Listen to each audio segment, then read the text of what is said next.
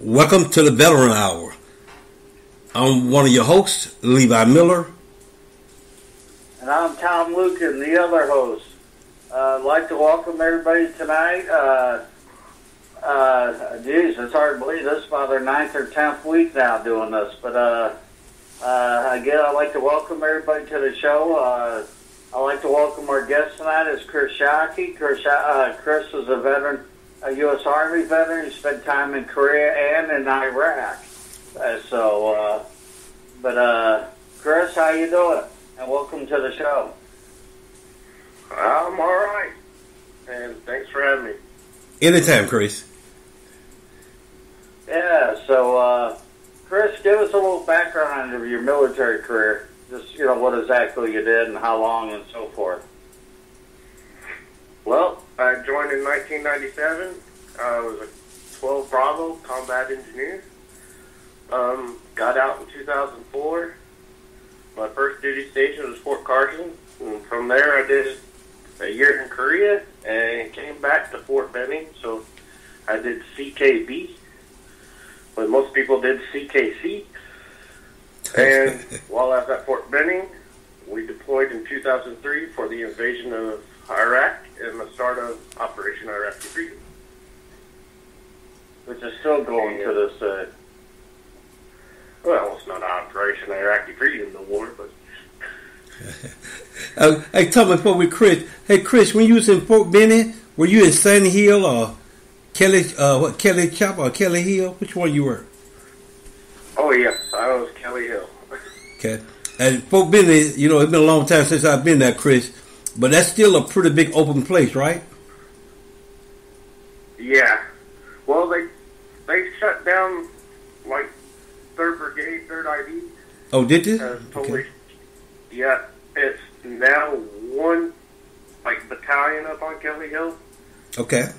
And I was with 317th Engineer Battalion, and now they're attached to 10th Mountain Division, but they're at Fort Polk.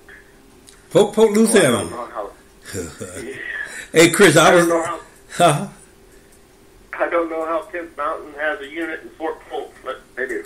Hey, Chris, I was down there in '69. I took my EIT in Fort Polk, and that place is something else. I did basic. I did OSUD at Fort Lawson Woods. Yeah, well, remember Chris, remember when Levi went through? It was called Tigerland then. It was during the heat of Vietnam. Oh, yeah. So, just to give you an idea, Levi might not, or Chris might not know Levi, but, oops, sorry, I got doing something else. Apologize. But, Levi was in Korea, like you said, 69 to 70. So, then he had a month TDY in Vietnam from there. An exciting month, right, Levi? Yeah, right, Thomas. That'd be like being in Iraq and going TDY to Afghanistan. I don't know how that works. Oh yeah, I know. Well, it's like being stationed at Fort Irwin, middle of the desert, shield and storm. Then they suddenly decide you can volunteer to TDY to the big desert for a month. Yeah, it's hard to say. So the Army got a way of doing things, right, Thomas?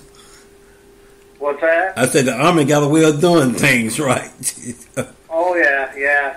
Now, Levi, he was, like you said, Chris was with Second ID. He kind of overlapped me. Okay. I was a contractor. Because you got there, in March or April of 2000, Chris? March 22nd of 2000. When I left March 3rd of 2003. Okay. So... See, we overlapped by about 4 months because I left that summer in middle of July, 3.5, 4 months. And that's why I left and came back to the States for the last time, besides a little mini tour about 15, 16 months ago. So, Chris was there, but like I said, we overlap. I don't know when they moved out of Camp Castle, Chris, but Chris was up at Camp Castle north of Camp Casey. Levi. Okay. When he was there, just so you know. So second Chris came back to States in '06 or '07. Yeah. Well, you know what? It seemed like they closed down Camp Home. They closed down the last two camps in the Western Corridor in 2004, after you even left, Chris. So, I don't believe it or not, it's been 16 years since you even left, Chris. Yeah. I'm like getting 14 years after my tour in Iraq. I'm like, how's that possible? Well, you got a son. How old's your eldest boy? You know when you're getting old, when guys you're in with, their kids are now in. Oh, yeah. That's a good sign. That's right. Well, my son's been out. See, John went in 2008, and he's been out over 3 years already. In fact, it was 3 years back before Christmas time, so he'll be 28. So, of course, he was born in Korea, too. So, but again, but let me get back on track here. Chris was at Camp Castle with 2nd Engineers. What was your duty like for, we'll start with Korea. And I know you're at Fort Hart, too, and we all know what stateside duty is like. It's always boring. But what was your year like at Korea with 2nd Engineers? What type of training or events did you all do when you were with them? Well, I got there, and I grew up in Mount Vernon, Illinois, and we always met at Peoria High School in the state championship. The headquarters company commander was from that high school. He saw me, and he set me up. And he was kind of like Colonel Blake from MASH. Always had fishing stuff going on. I mean, when we went to the field, we went fishing the engine. Didn't catch much,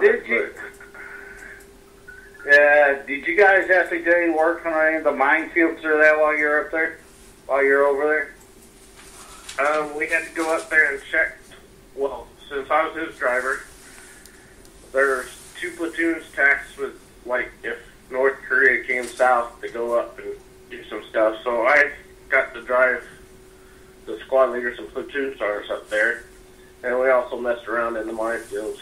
And of course, when I was there, you had War Speed and Triple Threat. Yeah. Annual big events. Well, see, by then they had the engineer brigade they created back in the mid '90s. It was I thought Camp House was still open then, right? It wasn't engineer brigade at Camp House. So yes, I kind of forgot about that now. 44th Engineer Battalion. And they had to go uphill everywhere. They actually, 44 Engineers had a camp down there by, oh my God, Camp Mobile. Down on that track, what they call Namsan Maro in Korean. Okay. Like if you're heading out the gate and heading towards the Western Corridor, off on the left, it's not Camp Mercer. I forget the name. The Engineers had a camp. Huh? Esseance? No. Say again? Camp Esseance? No, Esseance was down by Weijambu. I'm trying to think. It was when you went out Casey, straight out the main gate. On the right, you had Camp Mobile. You passed that, you went over the river.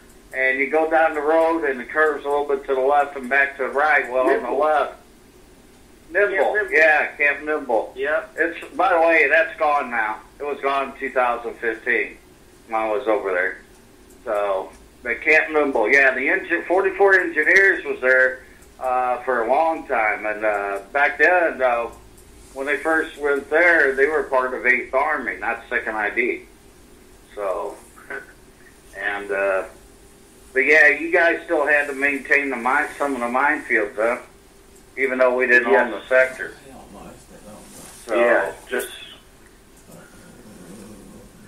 a few. Yeah, most of the Rock Army mostly did it, but we still were in charge of some of them. Yeah, the floating minefields, as you and I talked about before. So, and yeah, of course, Levi can tell you a lot about the DMZ. He was a grunt, though, Chris. Yeah, 11 Bravo, Chris. Yeah. Yeah. I'm sorry. Yeah. I scored 2 points higher on the ASVAB. Oh, okay. 2 points higher. I know what you mean, Chris. But I think I scored higher than everybody, and I was a 19 Delta. I was a gas cat. Yeah, Chris. When we went when our AIT, we had to go to Fort Polk. We know we 11 Bravo. And in fact, in basic, Thomas and Chris, like half of the squad, they still shooting with the M14, and the one that the guy was a good side, and the one was going to infantry. In our 7th week, we started training with the M16. Yeah, the original one before they came out, the A1. Probably. You didn't have the forward. The difference between the original and the A1 was the forward assist. Okay. And that was pretty much it. And a couple other minor things. Then you had the 82s came out in '88. Well, I was in Korea on my second tour. So, and you guys still have the 82s in 2000. I know that. So We went to A3s in 2001. What's that? We went to the A3s in like 2001, 2002. Chris. Oh, in Korea. What's? Are you talking what what- we went to the? Oh, okay. I was at Fort Benning when we went to the A3s, which the difference was pretty much your hand guards. It had the stuff where you can attach everything. Oh, I was just going to ask you, Chris. Well, what is the A3? I've been gone so long, Chris, since I came out in 1970. Yeah, it's the one with the rail system. Okay. Where you can put the combat handle and flashlight and TAC-4, lasers, Beer cooler. and yeah, all the stuff you didn't lose in the Army and charge you for. Uh-huh. Yeah. Well, see, the 82s, Chris is familiar. Those are the stupid ones that, where in 88 they put the 3-round burst on them. Yeah, Thomas, you was That's telling me something about that, too. Oh, they did away with it, right, Chris? The trigger. What was that? Huh? On the 83s, they got rid of the 3-round burst, right? They went back to full auto. No. No? It was still three-round burst. I think like special ops get fully auto, but they still don't trust like the average private with fully automatic. Uh-huh. Is the guys in Vietnam kept melting barrels. Yeah, running through ammo. Now, see, when John was in Afghanistan, he had what was it, M4s or the version of the M4. His was full auto. My son John. That was 2009. That might have been the A4s. But the A3 still had 3-round burst, which I never used. I thought they were going to do away with it. Of course, you're too busy using C4. That and grappling hooks. Yeah, Thomas, we used to cook with that C4 sometime. Yeah, as long as you didn't step on it. Yeah, there you go. We'd shave with it, cook with it. Right? Oh, you mean to heat up your water, Chris? Yep. Yeah. Now, you said you went for the Fort Benning, then you went for Fort Benning to OIF then, right? Yes. We shipped over January. Oh, I landed in Kuwait in January 7th of 2003. And of course, you know the Army. Every rumor mill, and if we don't invade Iraq in 2 weeks, we're going home next week, kind of thing. Then finally, we just moved next to the border, and we're like, "Oh, I guess it's really happening." Wow. Now, what type of vehicle were you on for Iraq? I was was in a 99, Humvee 9997. Oh, you're one that comfy. Oh yeah, plastic canvas for war and everything. Yeah, painted green too, probably. No, mine was actually all tan, but I did have green. Yeah, mine was all tan, but I did have a green mop suit. Well, the J list. Yeah, I know what you're saying. So, how about your LBE or LBE or whatever the hell they call them now? The little bearing. Turn them in. Oh, you got tan ones? No, mine was green, but we have the new Staffy plate system with the Molly system. Oh, but you still wore green over there for your tour. Yeah. And yeah, well, that's like during Desert Storm. A lot of guys, they get the nice tan, sand-colored BDUs, and we're wearing the old, battle green rattle, as we call it, for the LBEs. And it's like, yeah, okay, that's nice. Yeah, nice camouflage uniform, but green, might as well say green fluorescent LBE.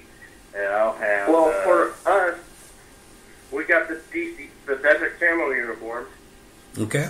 But for the invasion, we had to wear the chemical suits.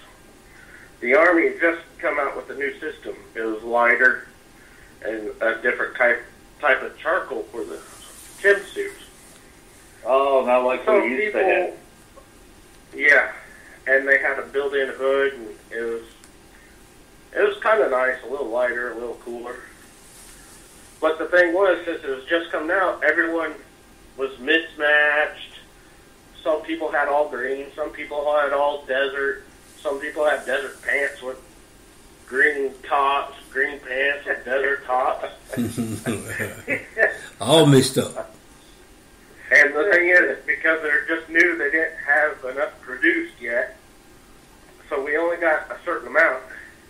And being an engineer, using concertina wire, both our suits were ripped open by the second week of the war. So if we did get slimed, we, I guess, used duct tape. Yeah, I was going to say, or your SOL. So, yeah. Were they using the old MA alarm still for that time? Yeah, I got a story about those, but... You know what I'm talking about, right? Yeah, the ones where you fart in the wind and they go off. Oh. Yeah, I was going to say that too. That's not right. I was going to say, smoke the wrong type of cigarette and sets it off and all that good stuff. Wow. That's FBC. Hey, for Levi, for your knowledge, I'm not sure what you guys had back in 69, 70. I go through the 80s, 90s, and even then, oh my God, the unmade alarm system was in play for many years. That was kind of a leftover from the Cold War. So, and it was paper. What's that? And the M9 paper. We were still using that. Oh, yeah, the chemical. Yeah, of course, that changed different colors depending what you got on it, too. Oh, wow. Well, we got nothing like that. We were outside of Al Samoa, and I was asleep in my Humvee, and someone tapped me on the shoulder and said, gas. I'm like, somebody what? Gas. Someone tapped me on the shoulder, real quiet, and whispered, gas. I got up and looked, and I'm like, so how many vehicles have you told? 12? I'm like, if you told 12 people or 12 vehicles that there's gas like this, and I'm not dead, I'm going back to sleep. They wow. reached the first sergeant. They reached the first sergeant. He goes, what makes you think there's gas? And 8 alarms going off. Okay. Did you check the N9 paper? Tom knows the N9 paper changes colors depending on the gas. Okay. Yeah. Well, or chemical. They said it changed. Yes. They said it changed red. me see it. They handed him a red Kim light. Wow.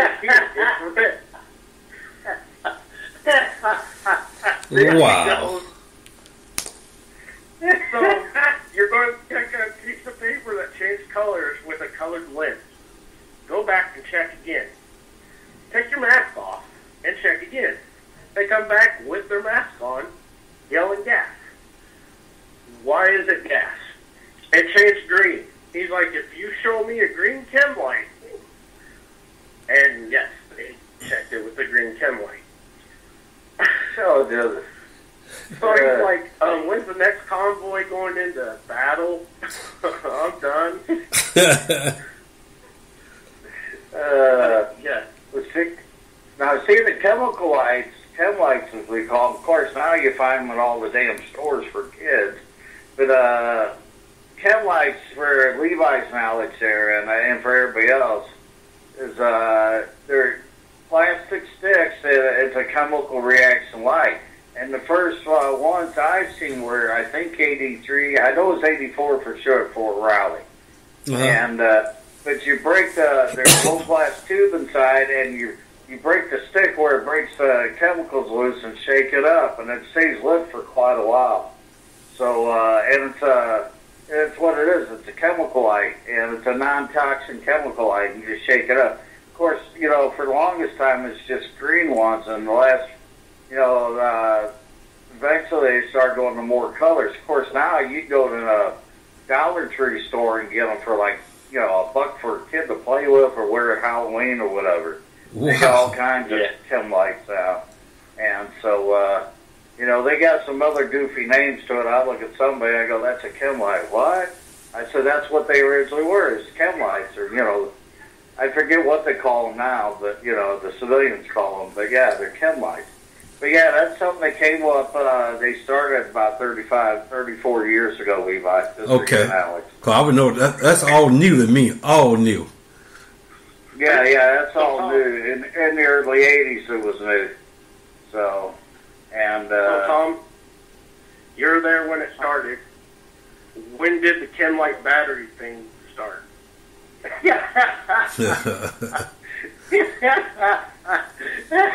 For everyone in that older generation, one of the new tricks on the privates was to send them to Como for chem light batteries. And then send them to Star Major. And it's kind of like the squelch oil. Box of grid squares. Yeah, the grid squares got me. And the squelch oil got me, by the way. I was in Boy Scouts before I joined, so I knew a lot, especially since most of my scoutmasters were former military. Okay. My platoon sergeant asked for a box of grid squares. Tom knows me, I'm a smart. But I cut up a map. I went up and cut a map up in grid squares and gave him a box of grid squares. For about 2.5 weeks, I was taping the map together.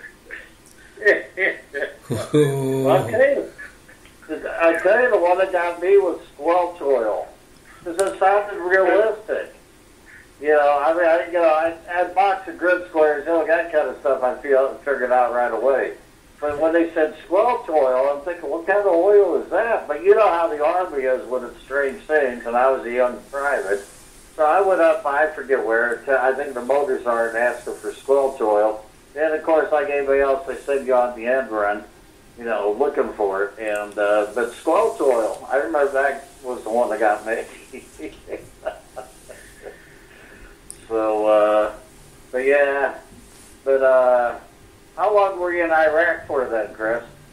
Till when? I was there for between 6 and 7 months. We got to come home early since we did the Viking raids. What was that? I have no idea. No idea, Chris? Okay. Yeah, we're the ones that invaded the country, so we got to come home early. Oh, you said Viking raids. I'm thinking, I thought you meant something serious. And Chris, what I mean, the Thunder runs, they were serious. I know the Korean people that's done time in Korea thought of thunder runs as something different, but the thunder runs in Korea was take a run to the Ville. Okay. Oh yeah. Well, Chris, and that's kind of what they were in Iraq too, but there's guns and tanks involved. Well, Chris, what was it? What was it like in Iraq?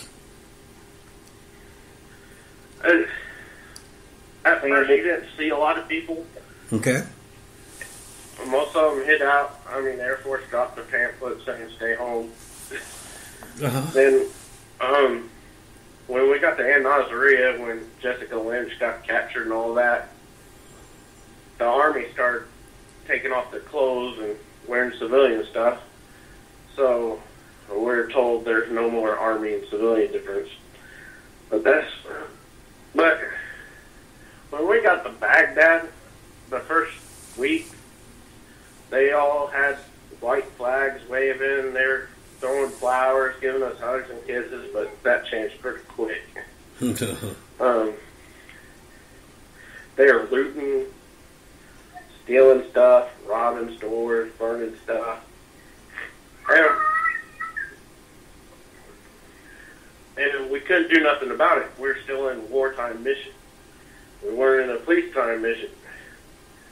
So the store owners and all that started getting mad at us. Then all of a sudden, George Bush does his landing on the aircraft carrier. Okay. And our mission changed. Then we were able to start arresting people, and now the people are mad at us because they can't get away with doing whatever they want. And the flowers became rocks. And about mid-May is when they started the IED stuff. Right. And yeah, that's when combat engineers forgot about the landmines, and we went to IED missions, which that was, I don't know, it's just, at least I can tell where a minefield is most of the time. They don't bury them in trash bags. But what, the IEDs they did? Oh yeah, they were burying them everywhere. At first they were taking our trash and using them as IEDs. Like if you throw an MRE, the meal ready to eat bag, out the window, they'd stick a bomb in there. So a foot patrol or a white Humvee goes by, it can do some damage to people. Then I mean, we were getting threatened with Article 15 or even prison for throwing trash out the vehicles after that. It's kind of like the guys in Vietnam, man. They threw out the old M72 laws or the sea ration cans with the laws, but the North Vietnamese were turning the used them to make effective booby traps, that type of stuff. Yeah, they definitely did that. Yeah, they definitely did that. Oh, sea ration cans. Yeah, you know all of that. You watch some of the Vietnam stuff and see some of the stuff from Afghanistan in the cities and Iraq in the cities. It kind of, I mean, it's kind of hard to hide a punji stick in a sand dune, but some of the stuff like leaving their gear around and you want to pick it up for a souvenir, it going off. They were doing stuff like that. That's pretty similar. Yeah, the booby traps. Yeah. So, well, I know the North Vietnamese were known for doing that too, booby trap or booby trap a body. That way you turn the body over, especially an American body. Well, and they was good at that too, Thomas. Yeah, I heard that from many of friends who were in Vietnam. Yeah, you better get a rope or something, you know, and pull it. You know what I mean? Because they was good at. They was good at. We usually like a grapple. Sometimes we had one, and then pull the body, you know, and just duck down. So, yeah, of course, sadly, we're the ones that fight fair when nobody else does. So, yeah. And what part of Iraq were you in at the time? I know you said Baghdad, but... Well, we traveled We didn't travel along the main highway. We were kind of off, trying to hit major towns. We pulled off a kind of a blitz creek, hit the town just enough to get the enemy subdued and move on. That lasted until the big sandstorm, which I think we're outside. Oh yeah, I was living in a trash dump outside of El Salvador. Literally a trash dump. And I was just going to ask you about the sandstorm. Yeah. Oh, and we woke up. I woke up about 09 that day, and by 10:30 in the morning, you couldn't see your hand in front of your face. Engineers, we don't get thermals. The tankers got thermals. We don't. Yeah, well, the tankers and most units got, well, like I'm talking, infantry in the cab and so on. Well, tanks, sure, got them on the tanks. They're TPS. Yeah. Thermal side. But Bradley's found them too. Yeah. Trust me. And what was bad about that sandstorm? Well, it was completely red, and we were sitting around. We couldn't do much. Can't see anything. We're like, wait, the end of the world's supposed to be when Babel falls. Yeah? Didn't the Marines take Babel the other day? And now we got this. We just triggered it into the world. Then, on the second day of the sandstorm, we got told we're moving. And it's like, how are we moving? Well, there's thermals. We're like, the Abrams and Bradleys have them. What are we supposed to do? So we had people hanging off the back of APCs and RMBs with chem lights, which you couldn't see until you ran into back. I was going to say, I see that at Fort Irwin, I've been out there when we had some nasty sandstorms. In fact, my first rotation, 84, out to Fort Irwin, we were picking up vehicles from the railhead, and the sandstorms hit. And, of course, the railhead was in Barstow at that time, or actually the Marine Corps Logistic Base. Yeah, so here we are traveling, 29 Palms? No, in Barstow, in Barstow, you had the Marine Corps, a small Marine Corps base in Barstow. It was called the Marine Corps Logistic Base, and the railhead was there at the time. But it's still there. Oh. Yeah, well, we had the railhead. We had to take all the vehicles off the railhead and road march them all the way back to Fort Irwin, 30 miles in the sandstorm. I mean, by the time we got back, you could barely see. Lights don't do any good when you can't see, 10, 15 feet past your nose in the sandstorm. And our visibility wasn't as bad as yours. The Santa Ana winds. They're no joke at Fort Irwin. Oh, yeah. We always did our rotation during the Santa Ana wind. And they get an armored personnel carrier rocking. Yeah. Well, I see, I had an apartment in Barstow when I was I had time to live there. And the windowsills had sand in them from the windstorms there.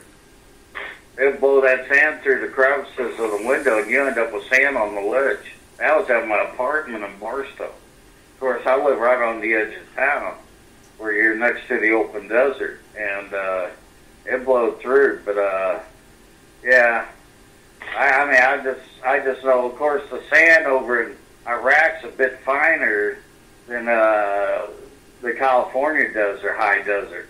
Because out in the California high desert, it's a little grittier. But once that wind gets howling, I don't think the grip makes a difference. It just flows. So, Chris, you had to have your face cover up, during the sandstorm? Well, me? The troops. Well, we didn't have those face covers yet. Okay. We were using the bandoliers. You guys had the bandoliers, I think, back even then. Oh yeah, bandoliers for the M16s. Mm-hmm. Well, not the bandolier. The little triangle pieces of cloth that you're supposed to use for tourniquets and right. All stuff. Right. Yeah, the green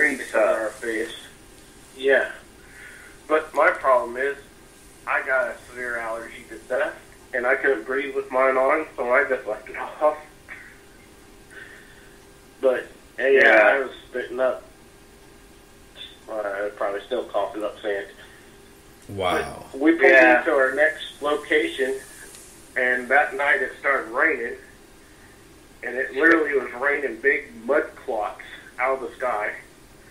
Then I'm pulling guard on the 50 cal, and I hear someone go, "I think it's snowing." It's like, shut up. Ooh.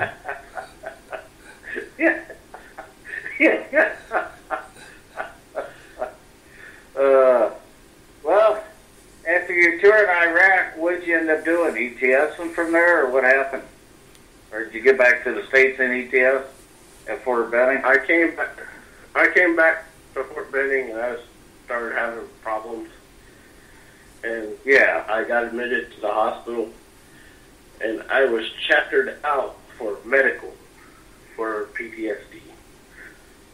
And I left out of the Army on the Army's birthday, June 16th of 2004. Yeah, that's when you came back to Illinois then, right? No, I went back to Colorado Springs for a year. Oh, really? You did? I didn't know that. Of course. Yes. And I started doing self-medication, and I said, I'm going to kill myself doing this. So then I came back to Illinois, where I went for diesel mechanics. Yeah. So, and, okay. So, I know you're active with the VFW. I know that for a fact. So, and, actually, Chris was my senior vice, Levi, till I stepped down. Oh, okay. So he's the reason I ran for senior vice, and he left me. Oh, he left. He just pulled out on you, huh, Chris? Yeah. Yeah. Well, it's something about starting back to work after I moved. It made things tough to do anything. So, hey, Jeb's done pretty good from what I've seen. So, and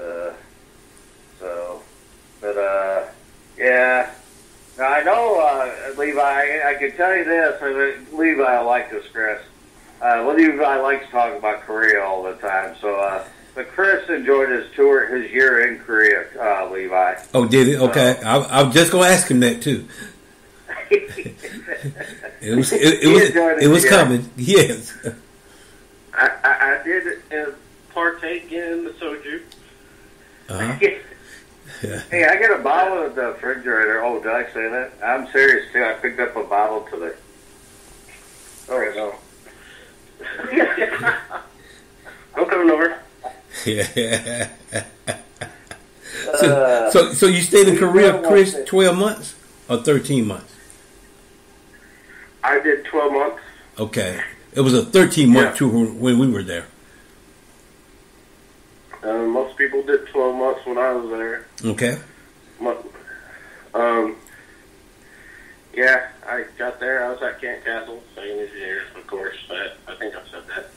TDC was my stomping ground. I did get to go down to Chujido and Pusan. I call it Chujo. Apples or whatever. It's the waterfall. The waterfall. Chujo's a pretty island.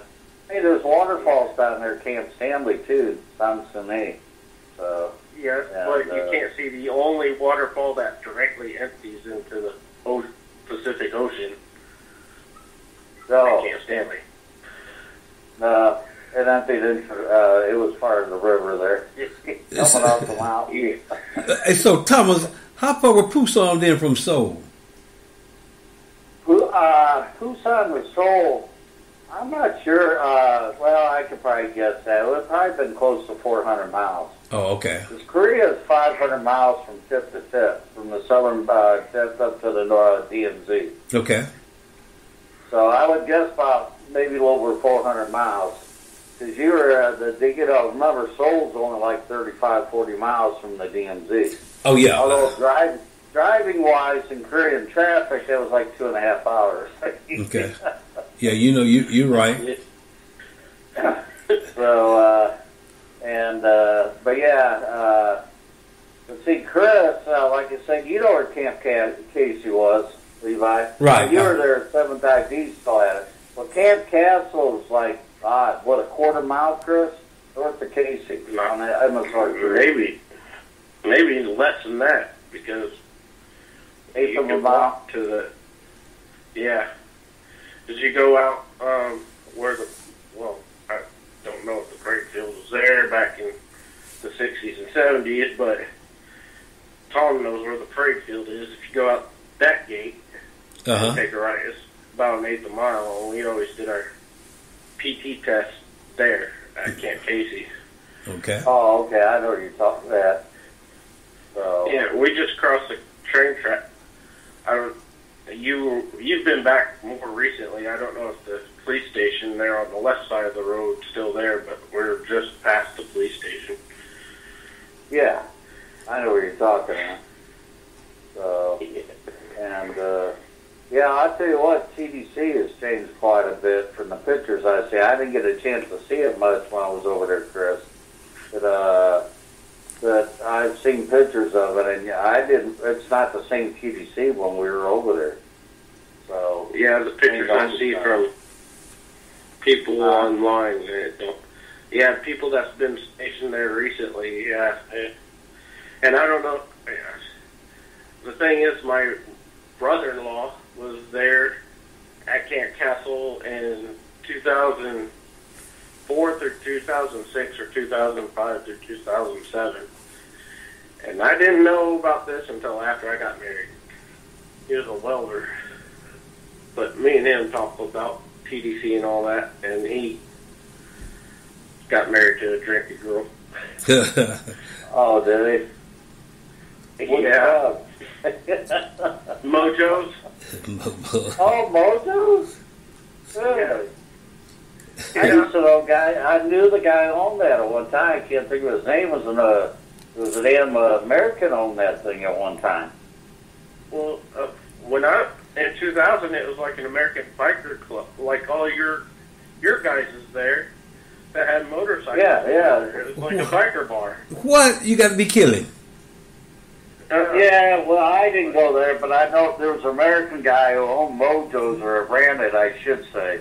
And I forget where it was at in TDC, but yeah, of course, you got to understand, Levi, by the 90s, there was really a lot of contractors over there by then. Okay. The Army was contracted out so much of the stuff. So, we were getting new barracks at the time. Yeah. What did they do? Build new barracks at Camp Castle, then close the camp down? Yeah. Yeah. I don't know what they do with the camps. I didn't get a chance to go north of Casey. Yeah, when I was over there in fall of 2015, we were up at Casey for about 3 to 4 hours, then we took off and went back to Seoul, and that was it. And but I didn't recognize Casey, Chris. When I left, you know what it looked like. You and I were there. I left when you were there. So, and Casey looked the same for years. They had some new barracks go in and buildings, but for the most part, it looked the same for, several years. And when I went back in 2015, Burger King moved. That's a park up there, by the way, Chris, where Burger King was. Well, hold it. Talking about Burger King? Yeah, don't ask them what. They had a Burger King there in Camp Casey, yeah. Okay. It was in an old maintenance building. Uh-huh. So the movie theater was just next to it, and it was in an old maintenance building. So, of course, I watched those flood out in the latter 90s. So, but yeah, they had a Burger King there. It was up there where the first of the, you were, 7th ID still had when you were there, Levi. Okay. But yeah, it was up, they had a Burger King there. So. Wow. Yeah, also at Popeyes. Oh, and at the bowling alley was Mean Gene's Grill. Wow. Like the former wrestling announcer, Mean Gene Overland. Oh, yeah. I remember Mean Gene. Yeah, it was Mean Gene's Grill. Pretty good hamburgers. You could play slot machines on Camp Casey. Wow. So yeah, I went broke there a couple times. But yeah, the joke when I was there in 2000 was if North Korea can't stop, they would stop at Camp Casey at Burger King. They won't go any further. Well, see, Popeyes went in there, I forget what, in the mid-'90s. I knew the manager there. And I forget his name. He was a big guy, heavy-set guy, real nice guy. I think he ate some of the profits, but oh well. But, in fact, I knew the manager of Burger King. I can't think of his name. But yeah, but it was up there. Burger King was in an old, oversized maintenance building, the tin huts. You know, like the Quonset huts, Levi, the big maintenance one. It was around the big maintenance one. Right. And that's where Burger King still was in 2000. But it was up there. The same year they changed 3 times. It was first the 17th when they moved to Casey in the 70s. Then it became 520th in 88. Then in 95, 96, it changed to 29. Okay. And in fact, a little trivia for you, or history, or whatever. The current 8th Army commander, General Vinnie Brooks, was 29's commander when they first changed over from 96 to 98. And he's now the current. He was a 2-man 2-6 back then. He was a light colonel, and he's now the 8th Army commander. Okay. So, good man. He's a good man to work with. And you remember the sergeant major of 2ID in 2000? Oh God, I'd have to look at that man. I had to hold the battalion colors for his change of responsibility. That man did 18 years of his 25 years in Korea. 18 years. That was on top of 2 tours in Vietnam before he did that. Wow. 18 years in Korea. Yeah. I think he stayed after he got out. And then while I was there, I think it was General White. I think so. Went over to Sherfield left. General Sherfield was there, but I think he left in 2000. He was actually General Sherfield. Yeah. And he took over in 98 because I got a certificate of achievement as a contractor. And his replacement was the famous General Henry. And listeners don't know who he is. He's the one that took over the mission in New Orleans after Katrina. The Reagan agent. That man had a huge head. His Kevlar cover was literally a GP medium. Well, I'll tell you what, you talk about generals. Listen, when was he division commander? He ended up being the overall, whatever you call him, at the beginning of when they kicked off OEF and OIF, when they kicked off in Iraq. General Tommy Franks. Yeah. He was division commander a few years before that. Correct. And in fact, he was division commander in 96 and 98. Because General Brooks was a battalion, like I said, a battalion commander then during his command. Franks, by the way, was an artillery officer. I said, oh, great. You got an artillery officer leading the charge in Iraq. Hey.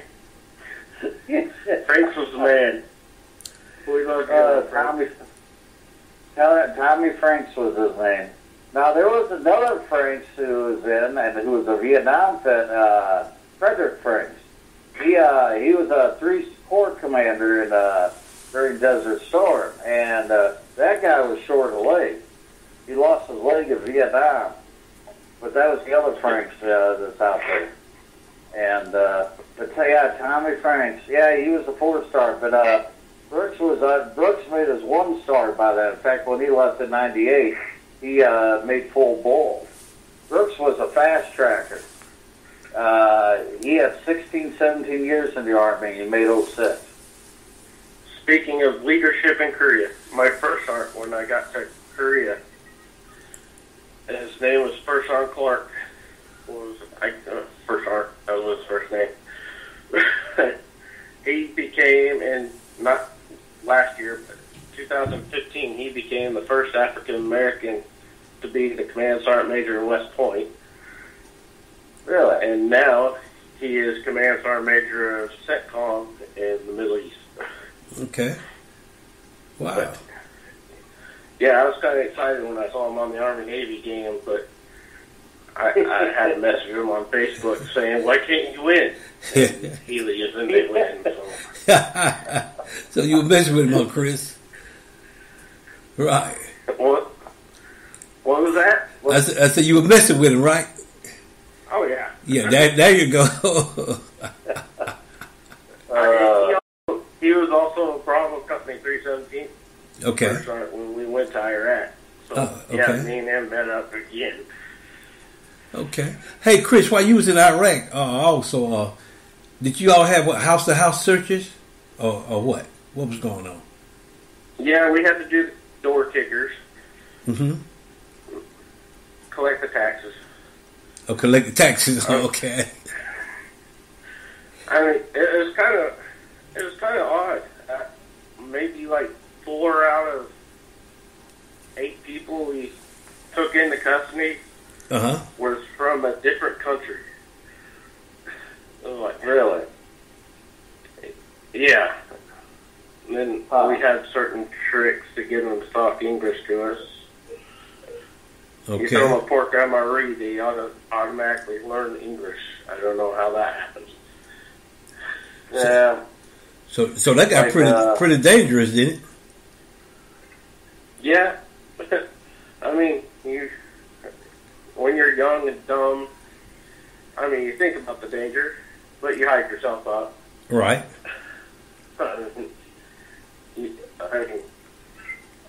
You can be scared inside, but you better know your job and do it well on the outside. And that's true. Yeah, I agree. So you had 7 years in the Army when you ended up getting medically retired, put out, huh? Yeah. I mean, most of my time was peacetime until 2001. Yeah. I was at Fort Benning when that happened. Well, Chris, at least they didn't lose your military records. Cause Thomas tell you, back in the days they lost a lot of medical records that they said. Yeah, like mine. Yeah. Like mine. and mine too, Thomas. Cause I told you I caught spermatitis while I was in basic, and I went to do my claims. They couldn't find any of that. Yeah, well, that's me too. Now, Chris, they were still paper records for medical and dental when you were in, right? When you got out. Yeah. I heard they were slow to convert over still. Okay. I think you were the one who told me you still have paper in 2004. Yeah, we still have paper. We still have paper. My shot records were on the computer. Okay. Which kind of had fun about that. Series of anthrax shots. Oh, yeah. I can imagine what else was in that shot record, too, Thomas. I've had nine anthrax shots. Well, it's not on my computer. Okay. All the anthrax shots. Yeah, I remember those in 90. I got to 9 and had to start all over because they lost my shot record. Oh man, that's awful. Yeah, and of course all the other shots are on there. Yellow fever. Hepatitis. Yeah. All those. And of course in Kuwait we got the smallpox. Oh, did you? Okay. Yeah, we got the pitchforks. It was kind of funny because with the new smallpox, if you never had the smallpox shot, it's only 3 pricks with it. Mm-hmm. If you've had it before, it's like 12. Wow. So our sergeant major's like, what? Well, why am I getting stuck so many times? Woo! It was, Oh, I can imagine. Yeah. I remember just a 3 prick, and it hurt. So you talking about 12? That's a lot. I don't know. They had so many shots in the Army, I forget what's what. Just every time you turn around, oh, you need to get vaccinated for this. Okay. line up here. Okay. Yeah. Thomas, when you went into Kimpo, I know when we went into Kimpo, when we first entered the country, we had to drop our pants in and get the shots. They line us up in the airport. Well, I think every time you got somewhere, Levi, they figure out the shots you don't have, you need. Right. Like, really? Y'all just dream this crap up? Yeah. Every time I'm going somewhere, prepping for this and doing that, it's like, oh, yeah, you need these shots. Why, haven't you just realized I needed them? Why didn't you give it to me a few years ago?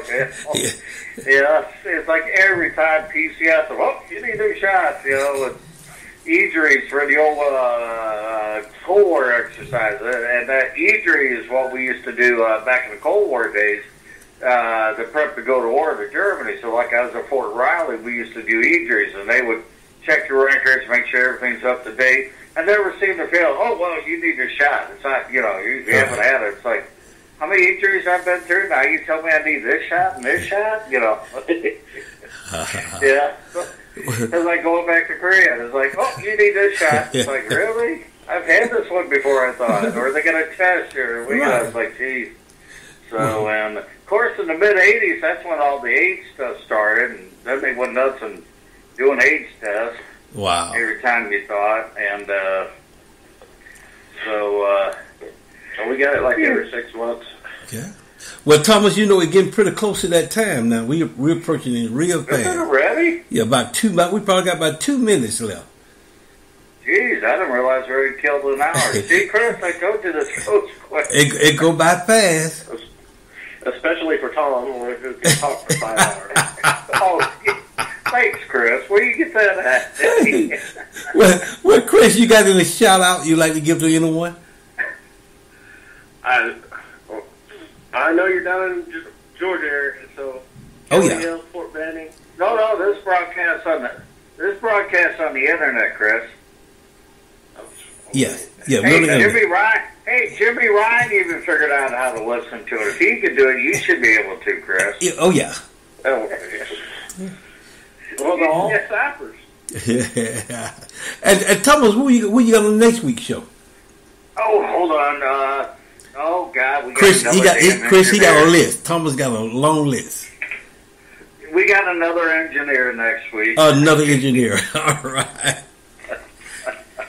Got another engineer. Bill Schultz will be on next week. Bill is he's a Cold War vet. He served in Korea from 79 to 82, by the way. But he was with Second Engineers also. So he spent a little more time there than Chris did. But yeah, he's an engineer. So the week after that, we're back to 19 Deltas. But Chris actually knows that 19 Delta. So, Chris, you remember Chris Agano?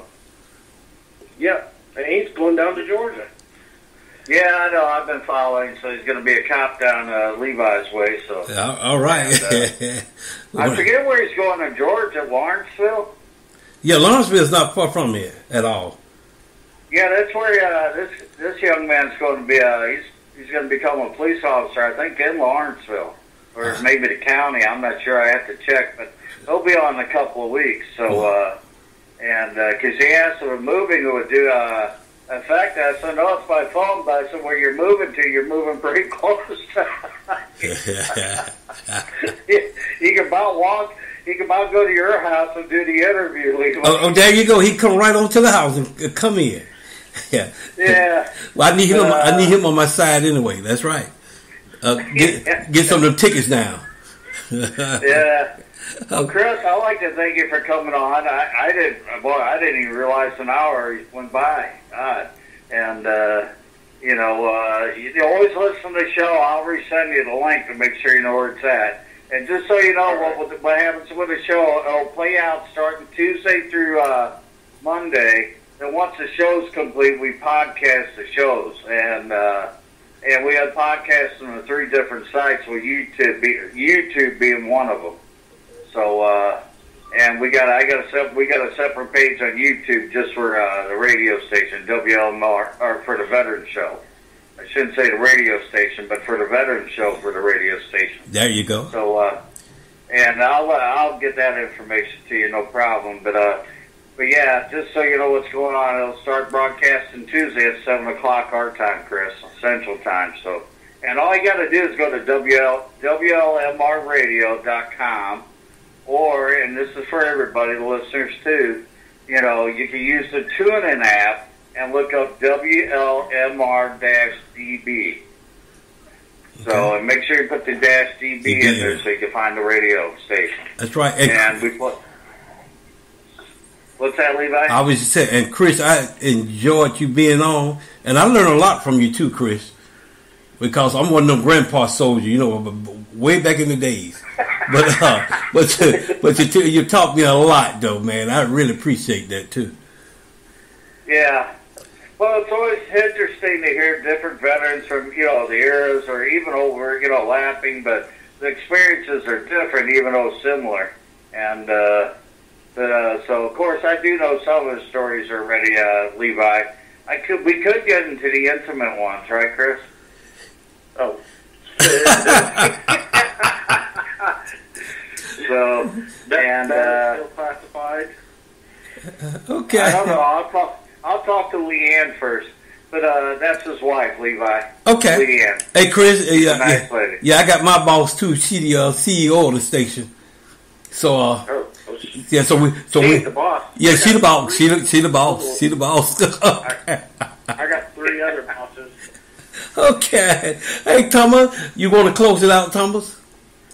Yeah, like I said, I'd like to thank everybody for listening. I'd like to thank Chris for coming on the show. And, you know, listening this week, it's, you know, and share with everybody. You know, we're about veterans here on the show. Everything we do is just about veterans, and it's talking to veterans. All right, well, so from Chris and Thomas and myself, you know, we like to tell everyone good night. Good night.